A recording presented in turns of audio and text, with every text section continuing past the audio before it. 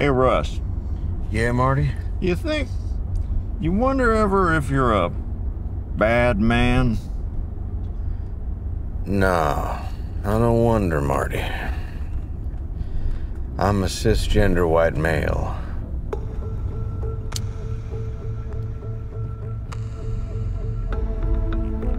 I know I'm a bad man.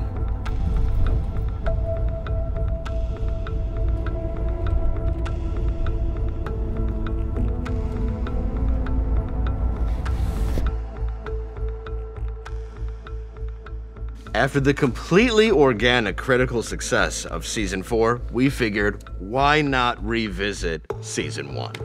Yeah, we really felt that Rust and Marty shouldn't be fighting crime, because what is crime in these modern times?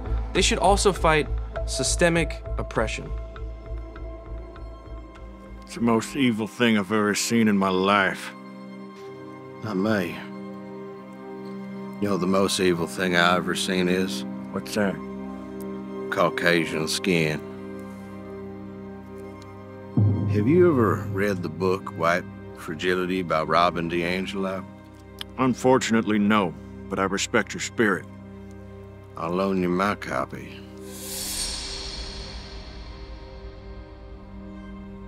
It's on my anti-racist reading list. Much obliged. Be sure to give that back to me. White people have a habit of taking stuff that's not theirs, never returning it. Stolen land. Yeah. Man, I feel good about myself. Me too. You should. Well, we're battling systemic oppression. We actually force everybody on set to read this book, at least twice.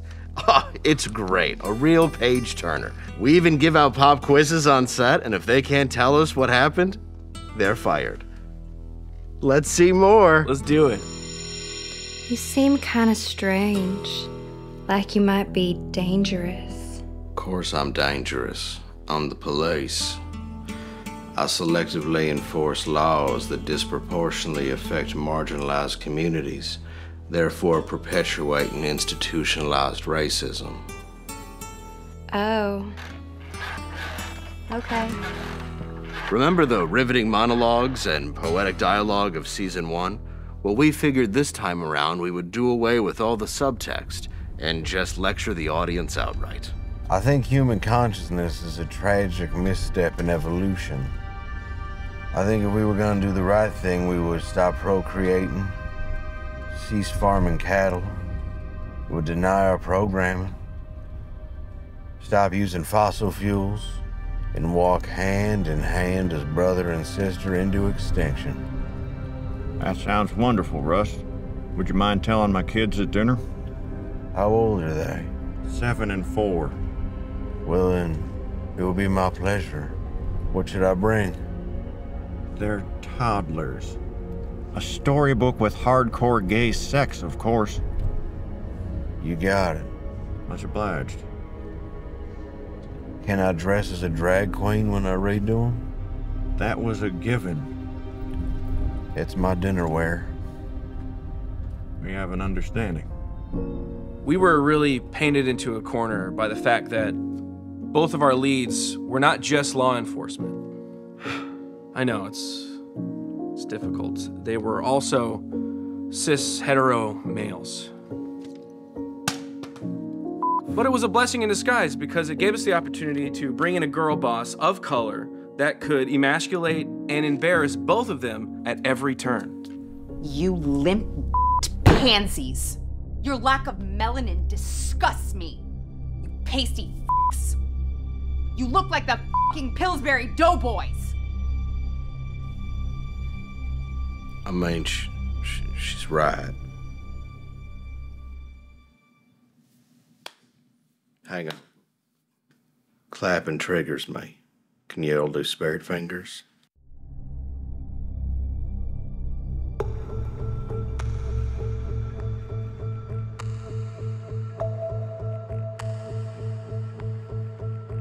As compelling as the first season was, it didn't have any of the digressions into gender that modern audiences are expecting. So, we changed that. Y'all, This is a penis. Simple. But to me, it's a vagina. It's whatever the damn hell it wants to be. You are absolutely correct. I don't need you to tell me that. Sure, it's fascinating to watch a mystery unfold in front of you, but why not just tell them exactly how to think? They're not watching. We're just yip-yapping into their subconscious, telling them exactly what we want them to think. Are we on? Yeah. Here.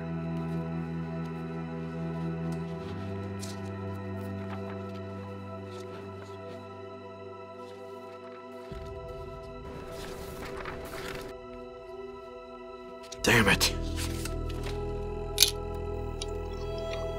There's a videotape, too.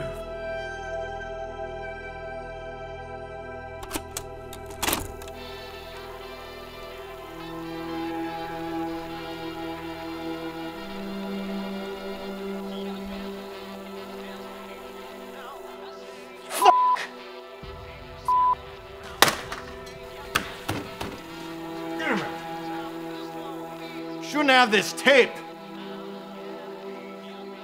No one should have this tape.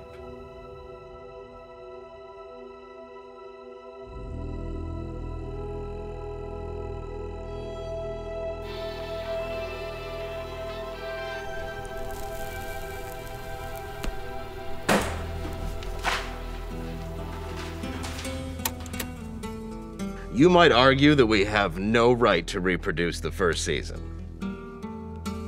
Speaking of reproductive rights.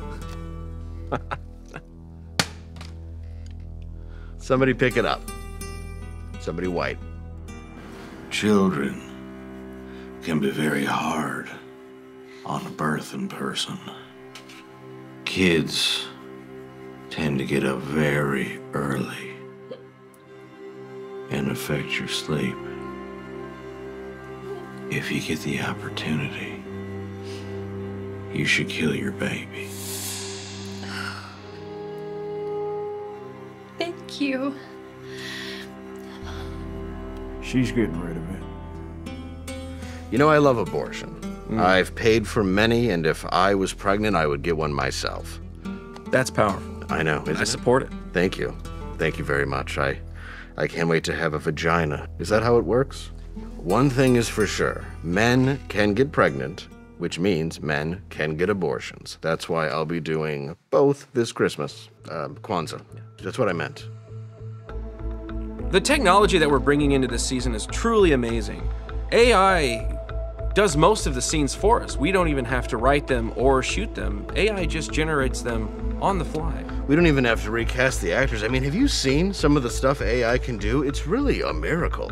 I mean, have you seen the pictures of Oscar the Grouch eating Taylor Swift's I mean, it's breathtaking. The best part is all the stories have already been written. We just have to rework the characters to be avatars for our own opinions. Oh, check this out. Oh, nice. Yeah, good. And I hope it pisses off the fans. Yeah, me too, dude. Oh, man, that's Sizzler. That's a word I'm creating. I hope it catches on. Oh, it won't. I know. It never does. You know, there's only 12 rules for life. What's that? Peterson? How can you expect to change the world if you can't even clean your room? Shut the f up! Drop it!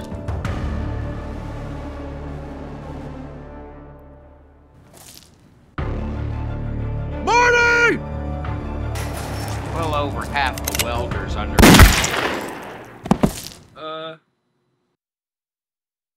I gotta go clean my room. So enjoy the modern retelling of True Detective Season 1. We hope you all tune in. And please follow our social medias. I'm at White Fragile Producer. And I'm at DP Payne 69. Time is a flat circle. Every show that's ever come out is just going to be made again and again. This time it'll be woker. My pronouns are he, him.